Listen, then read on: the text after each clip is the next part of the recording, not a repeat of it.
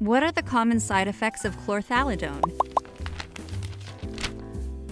Sometimes the information we want isn't so simple to find. The most common side effects of chlorthalidone are low blood potassium, nausea or vomiting, fatigue, headache, and dry mouth. Studies have shown that with chlorthalidone, even common side effects are not so common. Out of 100 people taking chlorthalidone, 22 had low blood potassium. 3 had nausea or vomiting, and 2 had fatigue, headache, or dry mouth. Often, side effects improve by lowering the dose of medicine, and some may go away over time.